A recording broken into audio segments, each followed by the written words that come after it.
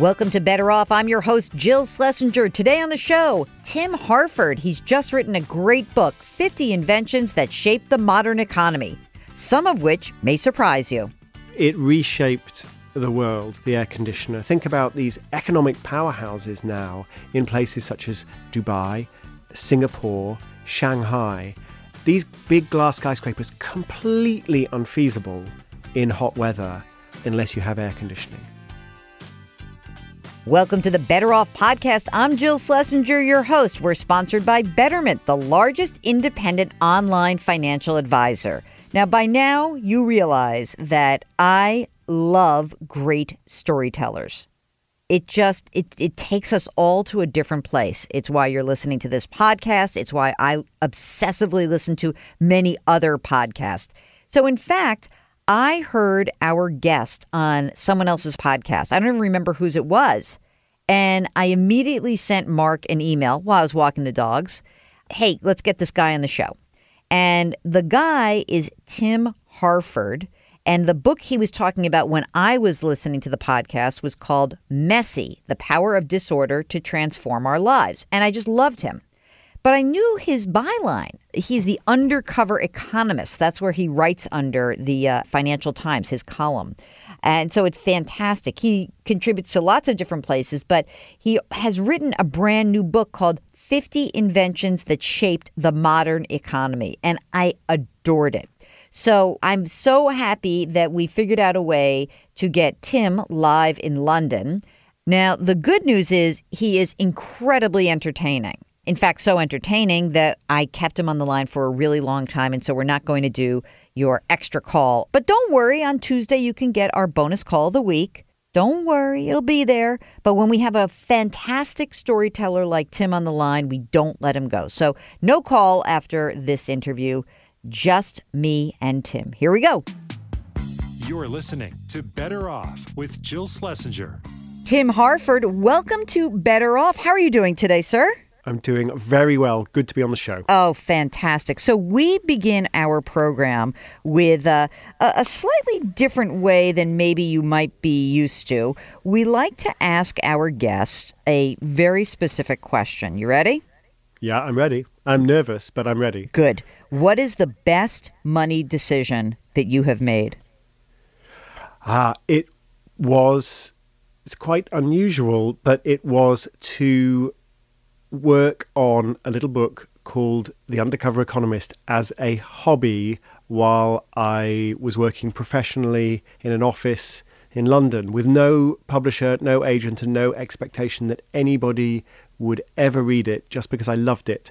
And accidentally, it turned into a global bestseller. That's a good way of spending time. I mean, the return on that time investment was pretty fantastic, right? Financially, yes, but also psychically, because I enjoyed my job, but there were frustrations too. And if I was having an argument with my boss or boring meetings or somebody was bullying me at work, I could say to myself, I wrote 500 words last night, so I don't care, as I journeyed into the office in the morning. So having that side interest, that extra thing that I was passionate about, it was worth it.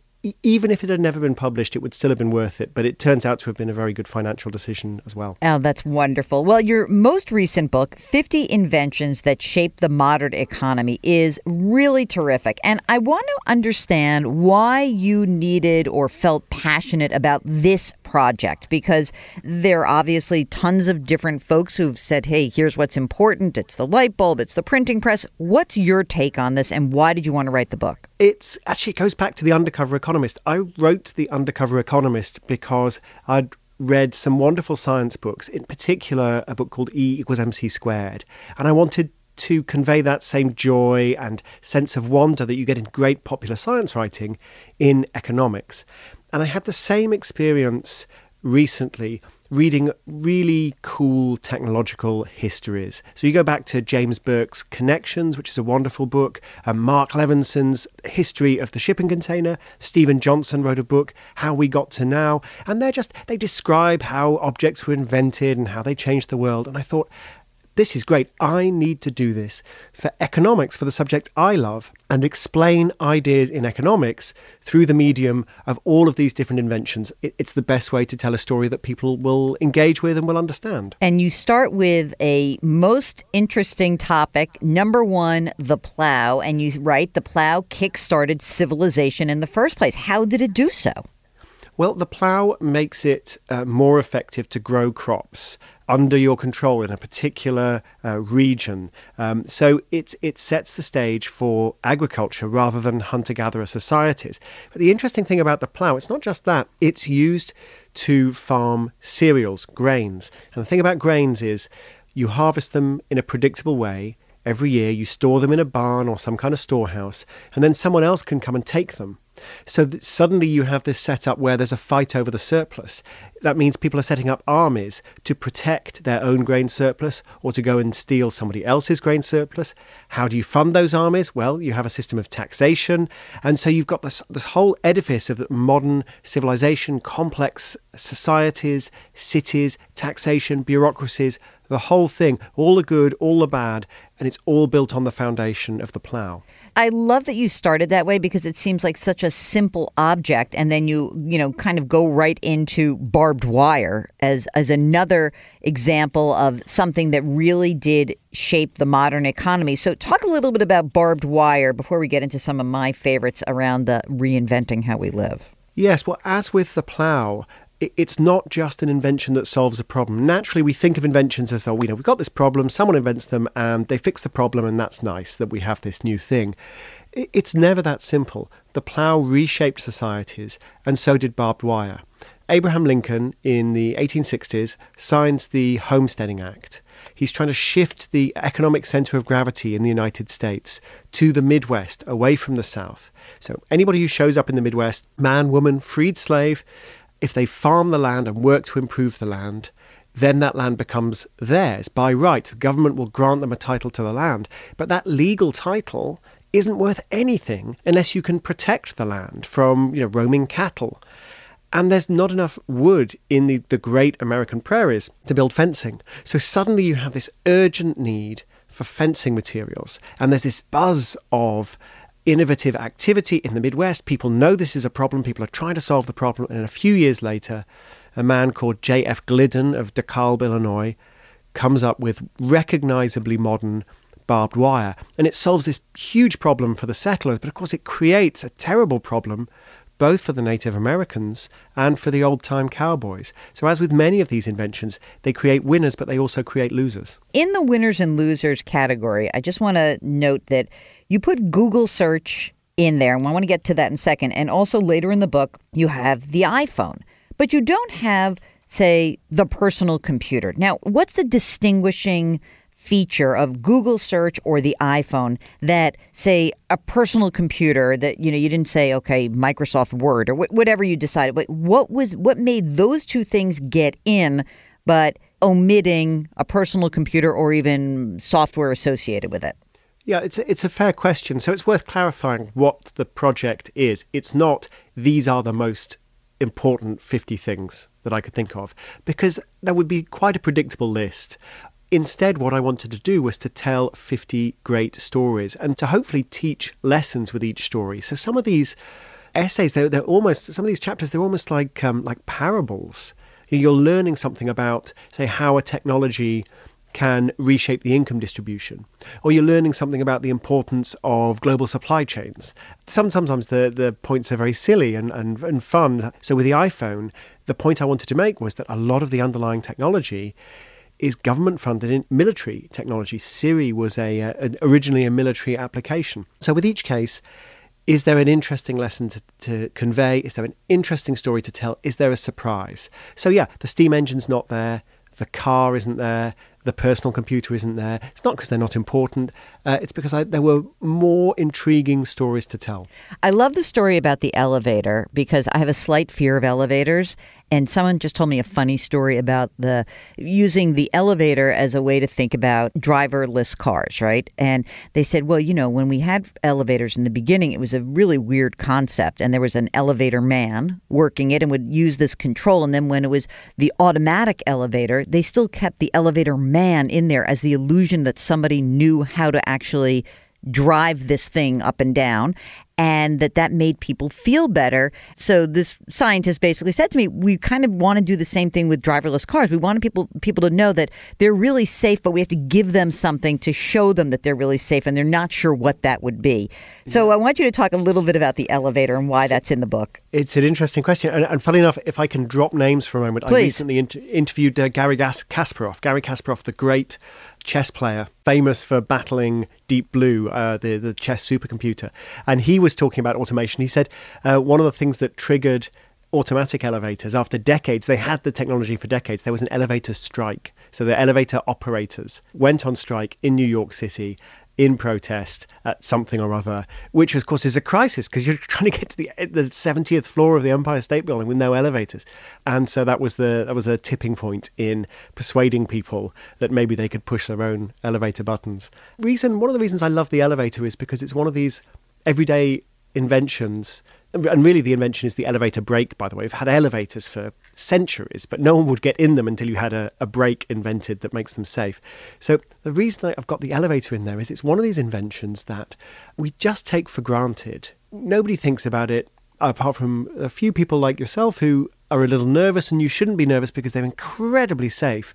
But we take them for granted and we don't recognize what an amazing feat of engineering they are and what a useful technology they are. So the way to think about this, if you take a big building, take the Empire State Building, or take the Sears Tower in Chicago, now the Willis Tower, you imagine slicing that building into single stories or double story buildings and distributing those in parking lots all over New Jersey. And think about the amount of driving that you'd have to take to get between these different buildings, and how much parking would be devoted to the automobiles in those parking lots. And all of that is saved because you can stack them all up in this huge tall tower, connect them via elevators, which are super efficient, by the way, because they work with a counterweight.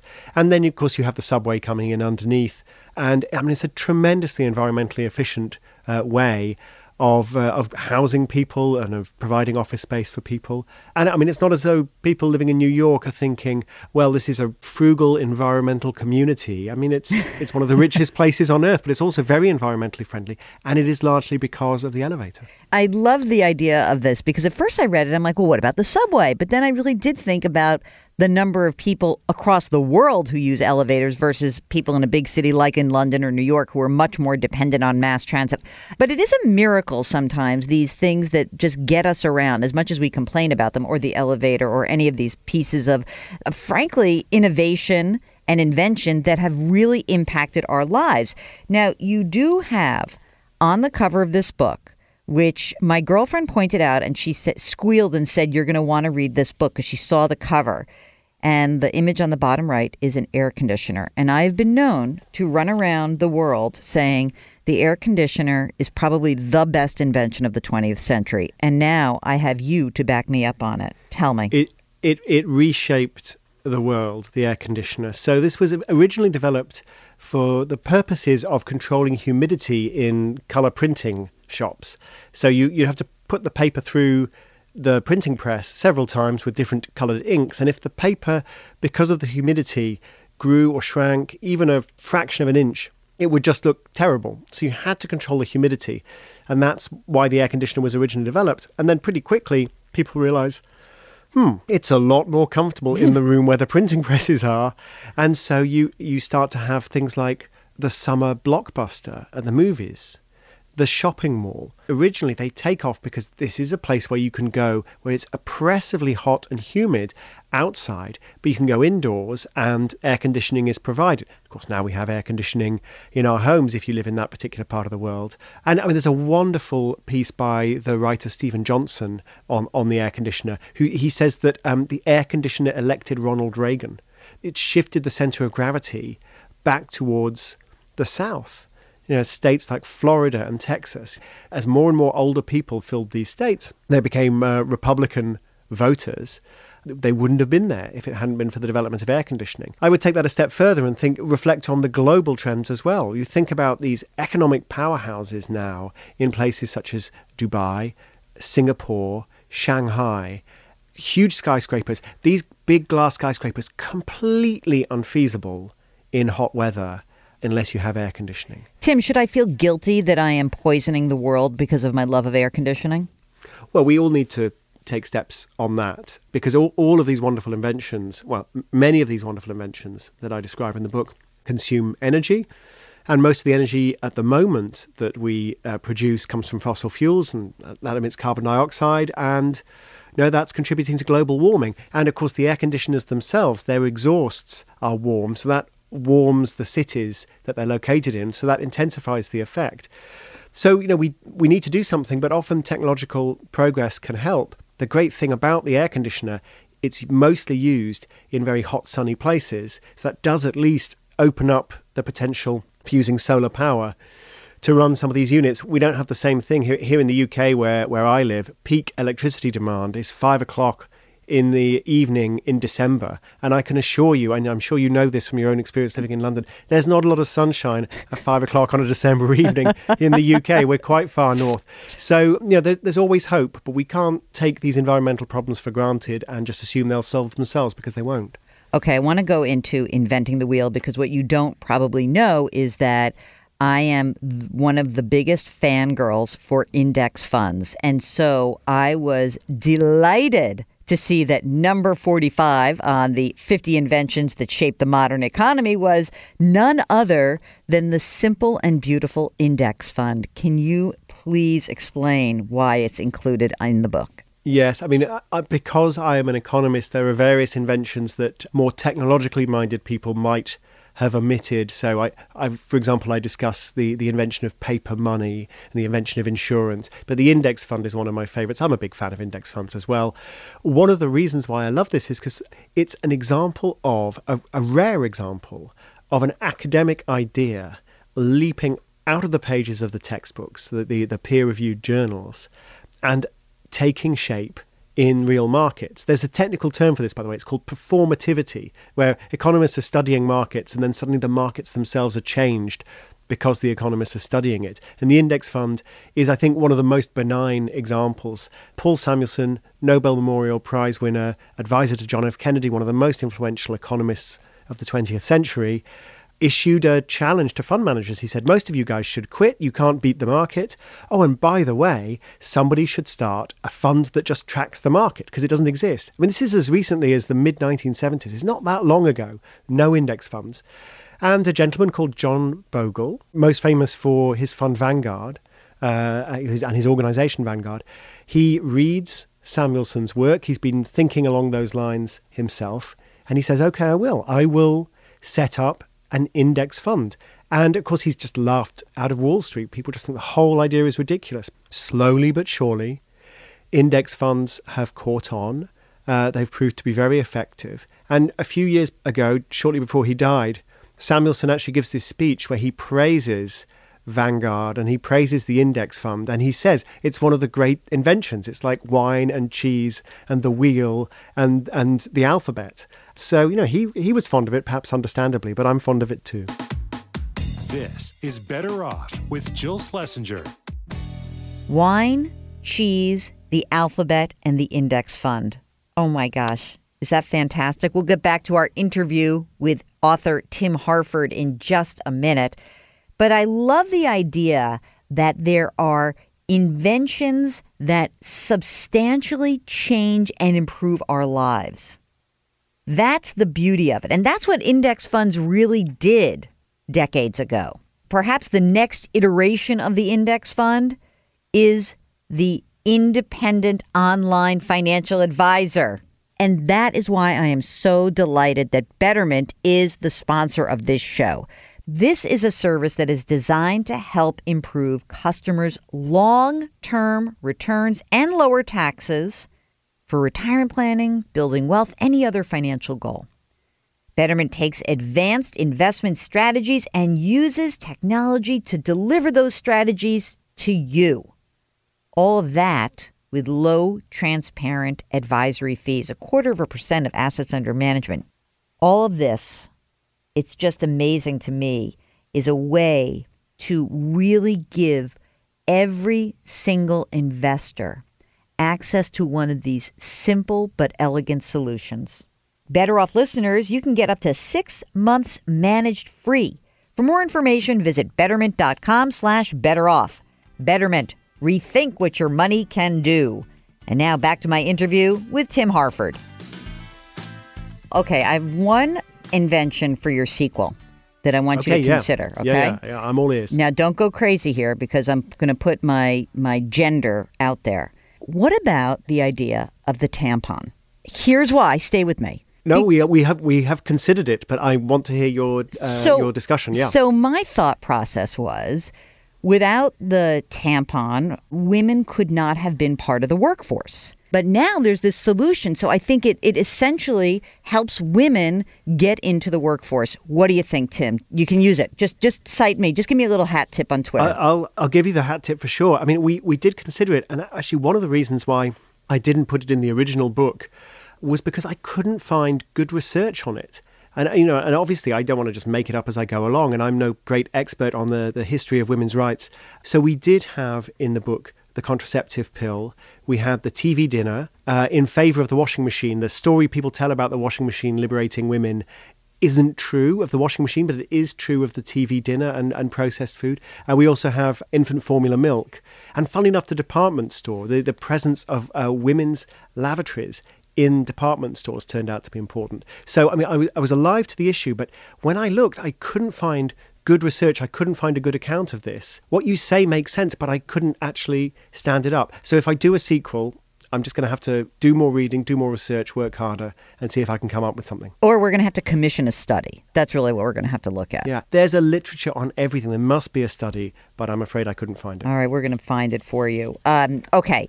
I also want to mention, so everyone should go out right now and get 50 inventions that shape the modern economy. But also, concurrently, because you're not busy enough, you've got your book, Messy, last year's book, is out in paperback. And that's beginning of October, yeah. I love this book. So let me just tell you, everybody, that I read this book because someone gave it to me and said, you are so obsessive about your email inbox. You need to read this book, Messy, by Tim Harford. And the subtitle is The Power of Disorder to Transform Our Lives.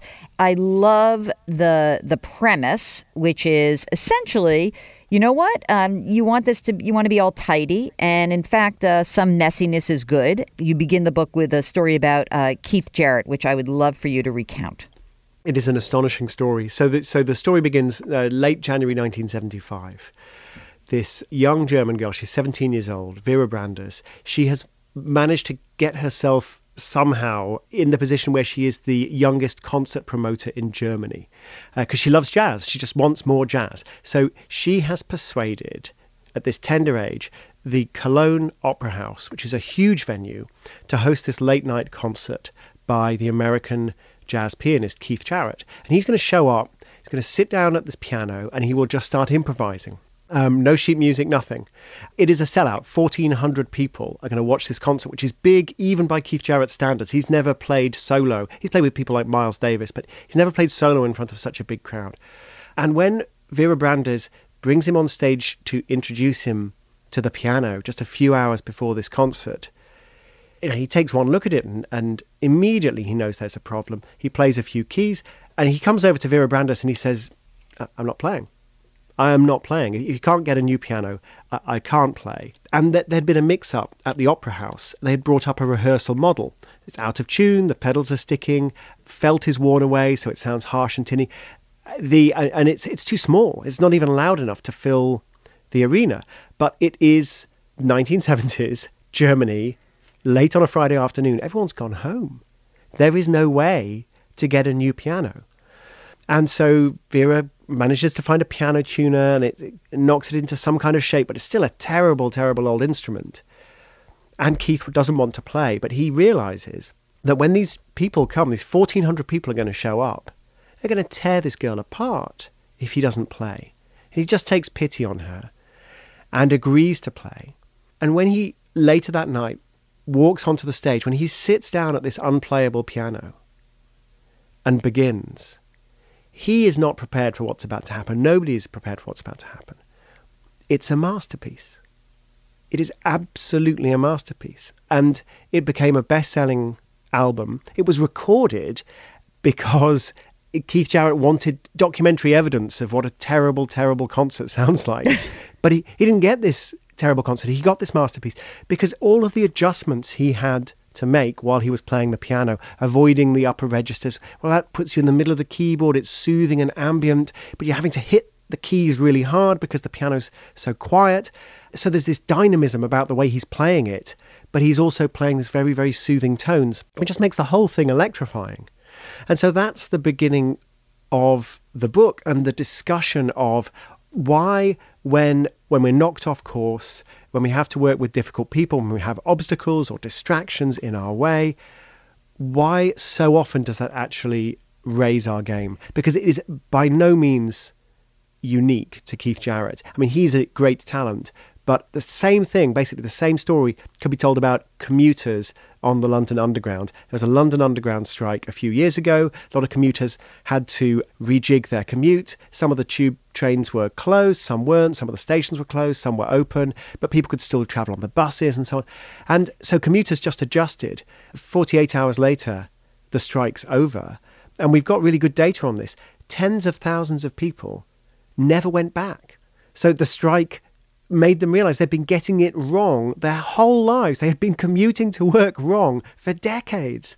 So this interruption of randomness and disorder very often sparks a problem-solving response. And that's partly what Messy is all about. And I also love the chapter about improvisation because, many people will say to me like, oh, you're on the radio or you're on your podcast or you're on TV and you improvise.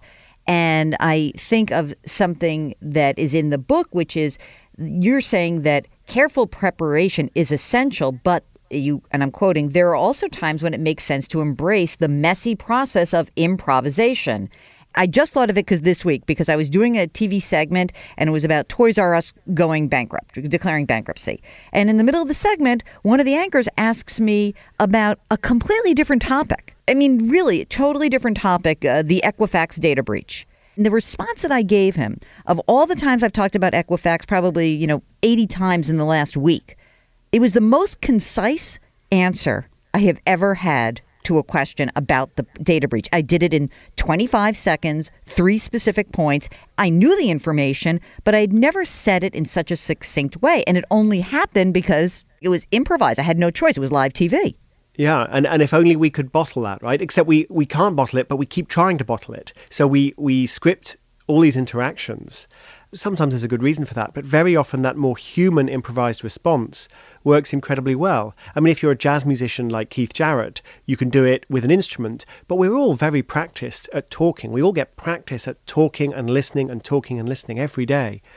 And so we need to tap into that a little more. It's partly because you're able to respond to what's in front of you, to the context. You're listening to somebody and you're responding to exactly what they've said. And that's got a tremendous power. But there's also just a very strange creative process that goes on in the brain. I describe some of the neuroscientific research into improvisation that seems to disinhibit us a little bit, and the creativity flows out.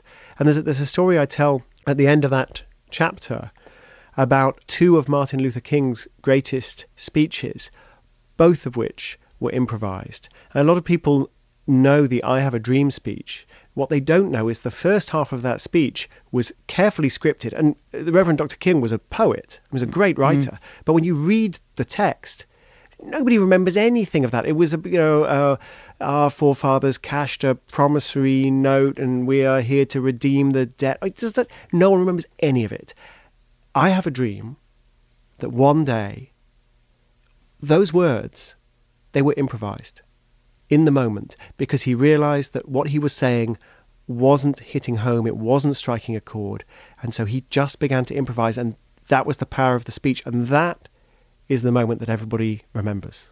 It's an amazing story. I can't let you go without asking why I should not be completely obsessive about my inbox, which I am. Okay, I don't want to tell you how to run your inbox, but I will tell you what the research says. Okay. So there's a great study by a psychologist called Steve Whitaker. So Steve Whitaker writes, the title of this study is, "Am I wasting my time organizing email?" And the answer is, yes, you are. Because it turns out, and there are a couple of exceptions, I'll talk about them in a second if you like, but basically it turns out if you just search for email using the search function that is in any modern email software is available, you will find your email just as quickly as if you look for it in this very complex set of folders that you have set up. And the reason it doesn't feel like that is because folders are visual and we feel very comfortable with visual metaphors, whereas the search is text. But actually it's just as effective. And of course you save all that time that you were setting up folders and dragging and dropping. And Whitaker talks more generally about filing, not just email filing, but electronic documents and physical documents. And he says very often we suffer from the problem of premature filing. So this thing, it's a great phrase, isn't it? Premature filing. So this thing comes onto your desk, comes into your inbox. And if you're a tidy-minded person, you want to get it out of the inbox, off your desk. You want to put it somewhere where it belongs. But you don't know where it belongs because you don't have a context. You don't quite understand, is this going to be super important? Is this going to be the first email in this long, is this huge project? Or is it just going to be something that will be forgotten by 2 o'clock this afternoon? You don't know. And so if you try to file it too quickly, what tends to happen is, it will go into a folder and then there'll only ever be one email in that folder and you will have no idea where it was. Whereas if it stays in your inbox, or alternatively, if you just quickly type out a response and archive it, you probably never need to search for it again. But if you do need to search for it again, you'll find it. So that is the way I now try and deal with my my email. I should say there is an exception to the rule. If there's a very clear structure to the email already, then it can help to put it in a folder. So if you're working in accountancy or tax preparation, right, and all the documents that come in, you know exactly where they belong, fine, have a folder, put them in the folder. There's nothing wrong with that. But very often it's much more generic. So for me, if I have a particular event, I'm going to speak at a book festival, I'll set up a folder for that event. Right. And I'll drag everything into that folder, and then when the festival's done, I can just archive the whole folder. But in most cases, I'm just reply, archive, reply, archive. I'm quite happy to get to nothing in my inbox, but what I don't want is this huge collection, this forest of folders, because it's not actually helping. So I have a little method that I developed a million years ago, and I call it the 4 Ds. So when I have an email, so it was do now, like I actually have to respond to this. This is breaking news. Someone wants me on the radio. Do now. Next one is delay, where basically I don't do anything. Delegate. Hey, I'm sending it to Mark, the producer, who's going to make sure that we get connected with Tim Harford. Or dump it. I am an obsessive dumper of emails. Like I literally just delete as much as possible. And I think that I have to get more comfortable just saying, like, I don't have to do that all the time, because that's a waste of time in and of itself. Well, I don't know. I'm with you. I'm quite happy with the deleting. Just throw the stuff in the trash. What I'm against is the excessive attempts to organize it. Okay. So what you're describing sounds to me perfectly fine. It's funny that people contrast my book Messy with the famous Marie Kondo book, The Life-Changing Magic of Tidying Up. And right. Like, oh, you guys are you're like opposites. We're not opposites at all. I think Marie Kondo's right about loads of things. But the thing is, she says very early on in that book, if you want to tidy up, forget organizational systems. Forget filing cabinets, forget, sort of vast closets and wardrobes. And that doesn't work. The only thing that works is to just have less stuff. That works with your inbox as well. Like if you're willing to delegate it or dump it, fine, no problem at all. It's when you create these very elaborate structures, file everything in these elaborate structures, and then tell yourself that you've done something. You haven't done anything. You've just concealed the problem underneath an organizational system that won't work. So I think you and I, we're on the same wavelength here, and maybe Marie Kondo as well. Okay, excellent. Tim Harford, before we let you leave, we started the program by asking your best money move, and you said that was writing The Undercover Economist sort of on the sly in your spare time. You're ready for the bookend. What's the worst money move that you've made? Well, I am fortunate that I have not had too many catastrophic events yet, but I would say the worst money move I made, I was prevented from actually taking the step. So when we moved out of London, I now live in Oxford, which is about an hour away. I said we have to sell our house because the London property market is going to collapse. I've looked at the economics, and the London property market is definitely going to collapse. It's a bubble. And my wife said, well, I'm sure you're right, Tim, you're the economist, but 2 of our children were born in that house, and we held our wedding reception in that house, and I built that house, and my brother lives next door to that house, and I'm not going to sell that house. So you may be right about the economics, but I'm holding on to the house. Of course, financially, it turns out to have been a fantastic decision to have held on to the house. I was completely wrong, but thankfully, the emotion overwhelmed the financial reasoning. And now I think of it, it's interesting because both the first question and the last question you asked me, what really governed the decision was the emotional justification, not the financial justification. And the financial consequences just, came and went. That's just fate. Tim Harford, thank you so much for joining us. Everyone should go out and buy these 2 books right now, 50 Inventions That Shape the Modern Economy, as well as Messy, The Power of Disorder to Transform Our Lives. Go, click, do whatever you need to do. Read Tim Harford. He's also the author of The Undercover Economist, and I know him as the senior columnist at the Financial Times. And he hosts lots of radio. And when I come back to London, then I'll just come visit you in Oxford because I love Oxford. There's some fabulous pubs there. I look forward to seeing you there. That's great.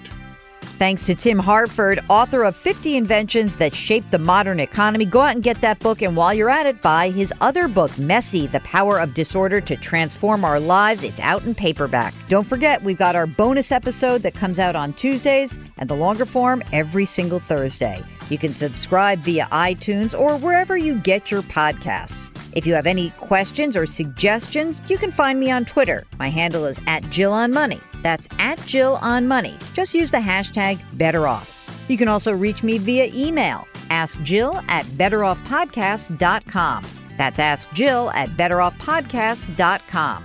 And if you wouldn't mind, please leave us a review or a rating in iTunes. It really will help us out. Better Off is sponsored by Betterment. Our music is composed by Joel Goodman. Mark Delarcio produces. I'm Jill Schlesinger. See you next week.